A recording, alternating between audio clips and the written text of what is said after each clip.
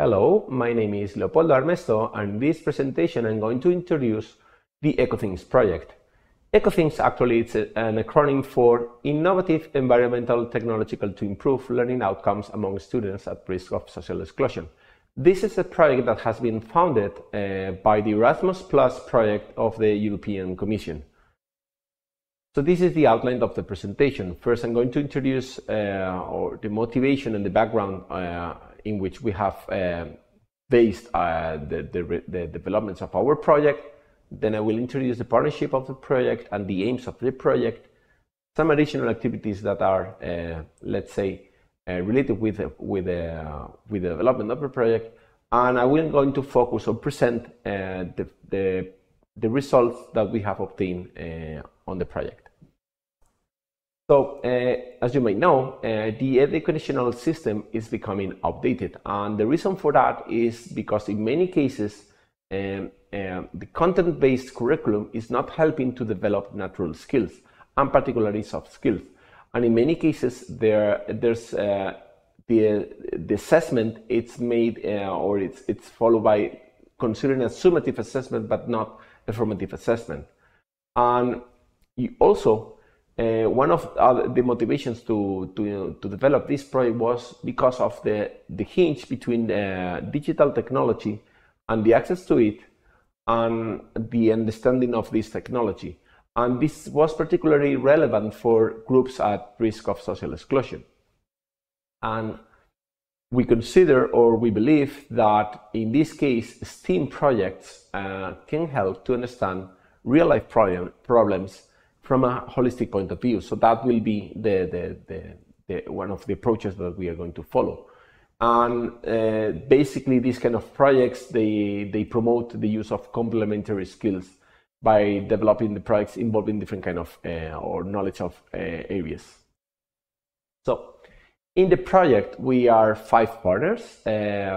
We are the Technical University of Valencia, or UPV. And there's also a primary school here in Spain, which is called Santiago Apostol. And there's a private company in Cyprus, which is basically an expertise in the environment within the education. And there's also a private company in Romania, which is a technological partner specialized in IoT solutions, which is Wiledrin. And then also there's also the last partner, it's from Turkey, and it's a high school.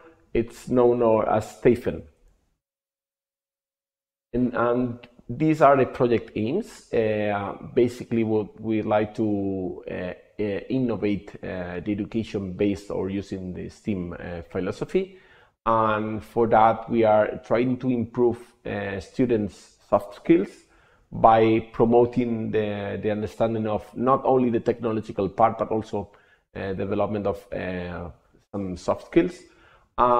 Particularly in the project, we have designed and implemented a prototype of an intelligent house, which is aimed at the climate change.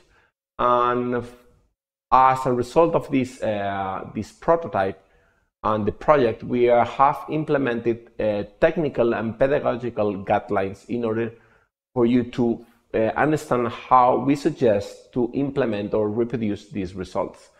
And of course, one of the aims of the project is to improve the digital skills of the students involved, and particularly students that belong to families at serious risk of social exclusion.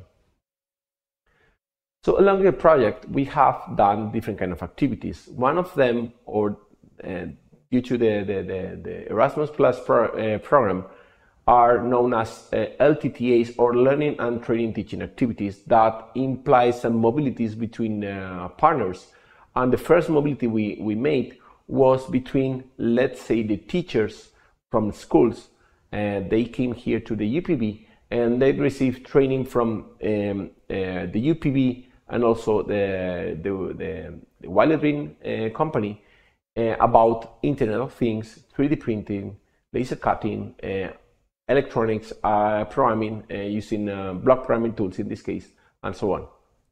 This was once the project result, the first and second project results were finished, that I'm going to present now.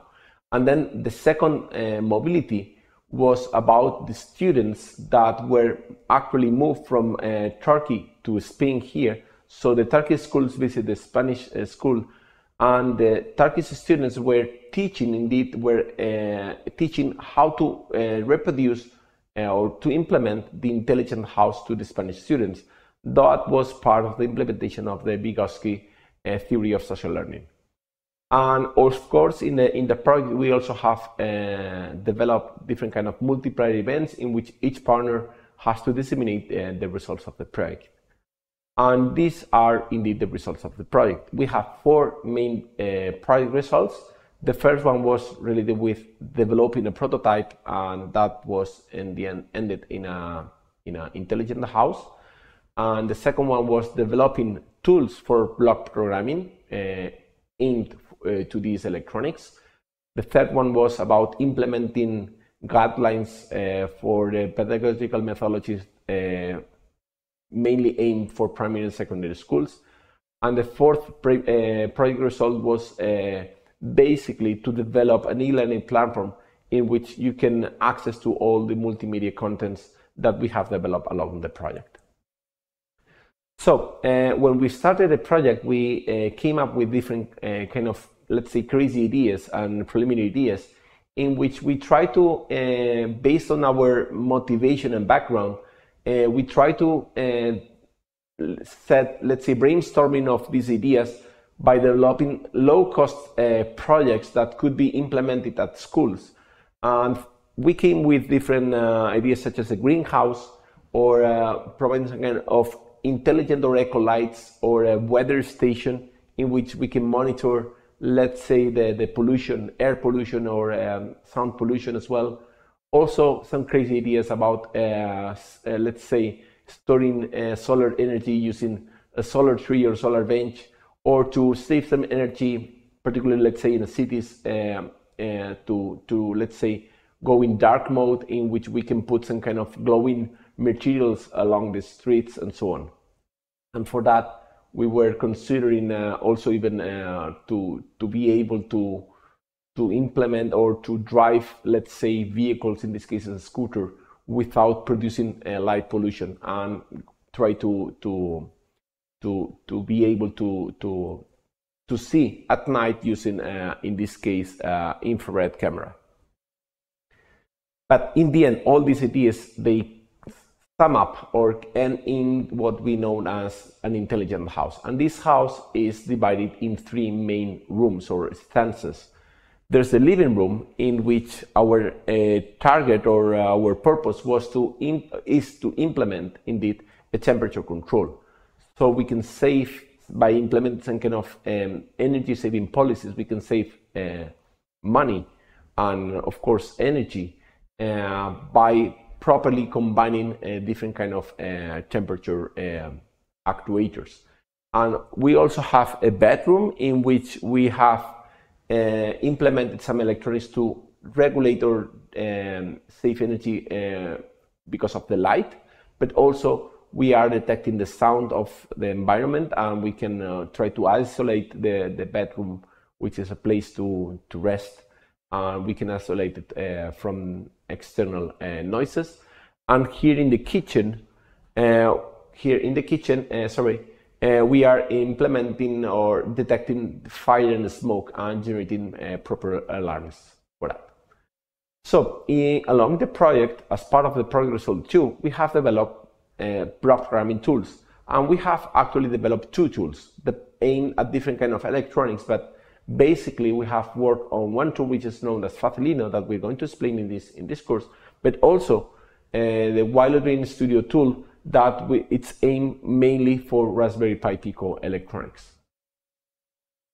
As part of the project result 3, we have developed a pedagogical guideline in which you can find it in the URL that I'm showing here. And this is basically an ebook that explains how to implement and reproduce this kind of project from a pedagogical point of view. How to implement it in your of course you can adapt it to your own needs. And in project result 4, basically what we have done is this MOOC course and also prepare a website in which we have put all the resources that we have developed in along the project. And of course, we have also some social networks that you can follow us by scanning these QR codes. Okay, so in this presentation, I have introduced the EcoThings project. Thank you very much.